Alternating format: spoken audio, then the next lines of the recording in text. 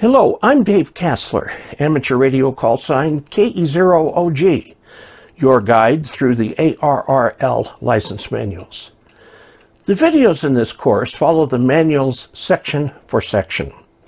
You can get the ARRL license manuals from the source listed below the video.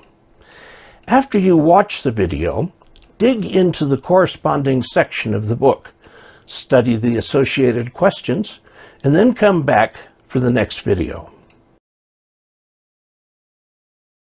Now, when we talk about emergency communications, first I want to mention that ham radio and emergency communications are not synonymous.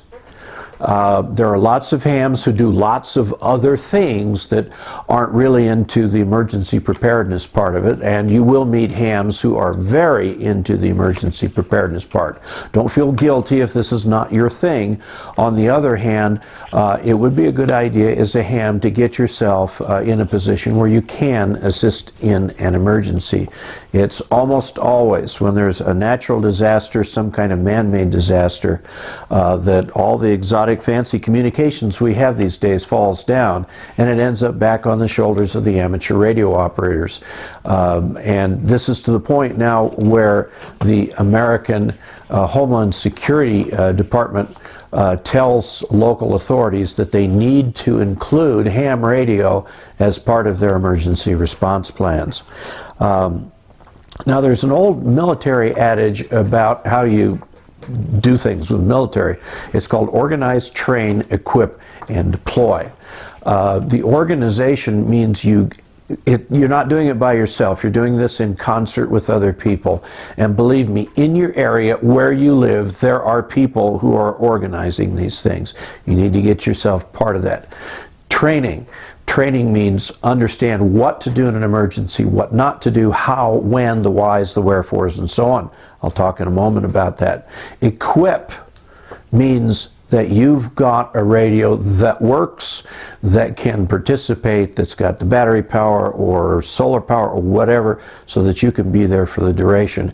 And when you've done organize, train, and equip, then you're ready to deploy and do the actual things that you need to do. Now, let's talk a little bit about this. This is a long section, and there are very few questions that are there. There's just 4 questions, several pages of material. That's because simply passing a test doesn't make you a valuable asset in an emergency. It takes more than that, and that's why they give you the extra material that's in here. The very first thing I want to mention is safety.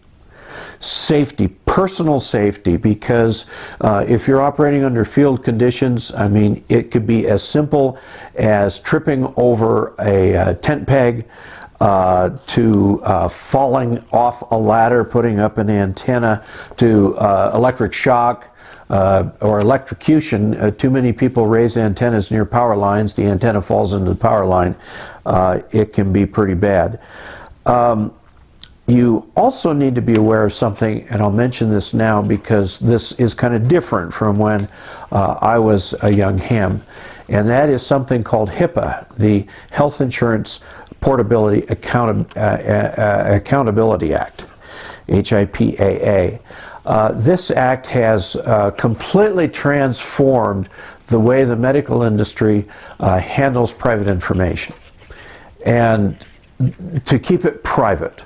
It really has, in fact, increased the privacy of the information. The fact that Joe Doe has had a heart attack and is on the way to the hospital, the part of that that's private is the Joe Doe had a heart attack. Okay? Now you can say, I have a patient who went to the hospital, but you try not to use names, personal information, personal phone numbers, things like that, out over the air. If you must transmit that, try to use something like a packet or Morse code or something like that, not likely to be heard by the public. It becomes very important. People value their privacy. In the event of large-scale natural disasters like a hurricane in the Caribbean, the FCC will designate certain frequencies as emergency use only. These frequencies are for the use of people involved directly in working with the disaster people. Now, the way you find out what these frequencies are is that you need to be subscribing to the ARRL weekly newsletter, because if the FCC declares an emergency, they'll send a special note out with what those frequencies are. And this is a case where ignorance is not an excuse. You don't want to stumble upon these. And especially you don't want to jam them. I have been in the position of trying to relay emergency traffic with some absolute idiot trying to jam me. And this ham who did this did not have the courage to put his call sign on the air, but nonetheless was definitely trying to disrupt communications. That sort of behavior can land you in jail. We're not talking play here, we're talking for real. And anybody who interrupts emergency communications is a person who can cause people to lose their lives, can cause injuries to be worsened because people can't get there on time. You're trying to play God, don't do that. You're really playing the devil when you do that. Now, in a really serious threat, when you have no other mechanism, we're talking about serious threat to life or property, you can use anything. You can go outside of your normal bands, you can go outside of the normal service, you can do quite a few things that you might like to do in order to get that communications through. Similarly, emergency services people can use your radio if that's the way that the only way that they can get that communications through. I live in a mountainous area, and the normal emergency communications frequencies handle most of the county, but there are parts of the county where it's very, very mountainous, very rugged, and sometimes ham radio is the only way in or out, so be aware of that. You still need to identify yourself. Now, the distress call on the air is Mayday. Mayday, Mayday. Now, the thing that needs to follow this, Mayday, and you first ask if anybody can hear you, and then the very first thing you've got to give them is your location. It's just like real estate. Location, location, location. Nobody can help you if they don't know where you are. For example, when I go motorcycling way high up in the mountains, I have a GPS with me at all times so that I can give my precise location. You can also do it in terms of, well, I'm 5 miles to the east of such and such a point. In some way to unambiguously describe your location. If you don't know where you are, well then shame on you, you should. That's where that GPS comes in mighty handy. Now, there's an aspect of emergency communications that's really not an emergency. It's called public service events. For example, here in Ouray County, we have 2 large foot races every year. One is a 50-mile marathon through the mountains, over the high mountain passes, and the other is the Imogene Pass Run that goes from Ouray to Telluride every year. And foot races, very high mountain passes, and so on. Our Montrose Amateur Radio Club provides communications for both. And it's a lot of fun. It's something great to go do. You can use tactical call signs for this. For example, at the last one I worked on, I was at Upper Camp Bird. So if somebody needed to talk to Upper Camp Bird, they would say something like this: Upper Camp Bird, this is Lower Camp Bird, we're trying to find a runner. Okay, now when we're done with that exchange, I still have to identify myself and say this is Upper Camp Bird KE0OG.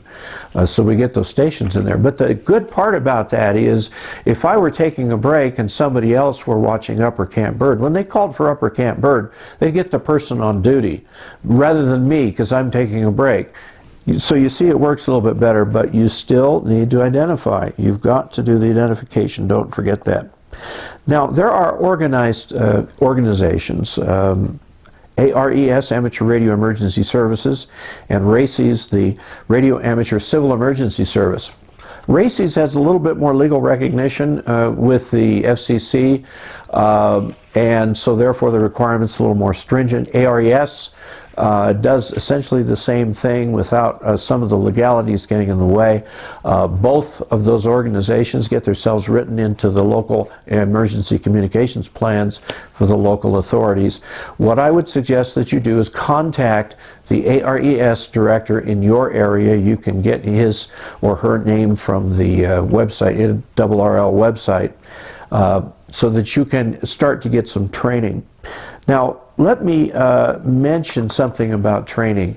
The Department of Homeland Security at FEMA, the Federal Emergency Management Agency, has a series of courses that you can take, anybody can take, on the web, and you can get a certificate from those. And the reason why it's important to take those courses is this, because these courses walk you through how the civilian world is organized to respond to emergencies, to disasters, to whatever. There's a whole sequence of things, starting with the command post and all of these other incident command center and so on. And what these training sessions will do is teach you the vocabulary, teach you who does what, so that you know what part you take, what role you're expected to play, what you have to do, what you don't have to do, and so on. And the courses are only about an hour each. You can do one a night. 4 nights you'll have them done. This is very important. Now, training you need to have, but it's no substitute for actually getting out there and doing something. And every year the ARRL sponsors what's called a simulated emergency test, more commonly referred to simply as a SET. A SET is a chance to go through this entire structure with the Incident Command Center and everybody, and you're sending simulated traffic and so on. Now, I participated for the first time in one of these this past year, and it was an eye-opening experience. First of all, it was a lot of fun. But second, I found out that the way I had my station set up didn't really work very well. For example, there were 2 HF radios that I kept, or 2 HF frequencies that I kept having to go between. And the problem was that I hadn't put them in memory, so I was constantly retuning. So lesson learned, put the frequencies in memory so you can just bank, bank, bank back and forth. The same with the VHF, which I had also in the room with me. Now, I often do HF with headphones, and I wasn't hearing the VHF radio. People were calling me on the VHF radio, and I wasn't hearing them because I was doing something, was listening to HF. Lesson learned, either feed the audio to one of the ears or just put one of the earmuffs aside a little bit so I can hear the VHF. In fact, this being my first time, I made a list of my lessons learned. Now, you are useless as a ham radio operator if your radio has no power source. A handheld radio with dead batteries is a brick. It's of no use to anybody. So, if you're going to participate, you need to have a source of emergency power. Now think about this. The batteries in your radio the charge will only last for so long. If you have no way to recharge it, often there is a special battery pack that you can purchase for your radio that you can put AA's in. You really ought to have that. Get that battery pack so you can go quite a while with AA's. If they go bad, you just put AA's in there. This is kind of the way the emergency services personnel handle things with these AA batteries. Another thing is, can you power your handheld from your car battery? Do you have the necessary cables and equipment to do that? Do you have the ability to use a mobile antenna with your handheld? Now, if you run out of gasoline, what do you do then? I use solar power. In fact, I power my ham radio station normally with the solar power. But that may be, getting a little bit more than maybe you want to get invested in this. I don't run solar power for emergencies. I just run it because I like renewable energy, and that was one of the things that I did as part of that. Now, if you want to, say you have to go somewhere to handle an emergency, hams who do this keep what they call a go kit that's got the radio, the cables, the power, the antennas, everything in there. Now when you get out there, you will probably also need pencil and pens and paper. You'll need some sort of light so that you can so you can see what you're doing in a dark EOC or after dark or whatever it may be. It could be simple as a little 12-volt bulb that hooks to your battery, or it could be maybe better a little LED light or a separate flashlight with a little stand or something like that so that you can operate hands-free. Another thing that you may want to look into is headphones, because emergency operations centers can be very noisy, so it might be good to have headphones, and message blanks, and a copy of the deployment plan, and all of these kinds of things like that are very handy to have in the Go Kit. It's a lot more than just the radio itself. And so there we have it. Emergency communications. I again reiterate, you don't have to do this as a ham. You may want to be more interested in something else, but a lot of hams do emergency communications. It's certainly not my focal point for the hobby, but I've done lots of it. Back before the days of AutoPatch, I would call in accidents that I came across. Very often I was the first person to give the information to the authorities. This is something you really want to think about, keeping your ham radio station on the air during an emergency. And remember, I started with this mantra, I'll end with it. Organize, train, equip, deploy. You can't deploy until you've organized, trained, and equipped. And so, next time you're faced with an emergency situation, you'll know what to do. Thanks for following along with the videos and the book. After you've studied this section in the manual and are satisfied you understand the questions and their answers, come back here for the next video. The ARRL is the National Association for Amateur Radio, and I urge you to join, even if you don't have your license yet. That way you get QST, the League's monthly magazine full of articles for beginners and veterans alike, or you can choose On the Air, a magazine designed specifically for those new to amateur radio. Until we next meet, 73.